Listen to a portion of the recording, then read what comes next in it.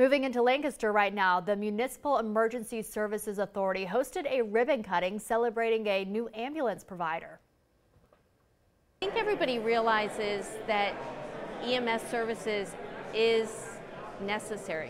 When we have a loved one or ourselves that needs an emergency, we want to make sure when we pick up the phone that somebody's there and responds. Lancaster County's MESA will be the region's first municipal-led, publicly funded 911 EMS ambulance provider. It's going to replace Northwest EMS, which was facing revenue issues and rising costs. Their goal is to make ambulances available to member municipalities, which are mostly in Northwest Lancaster County.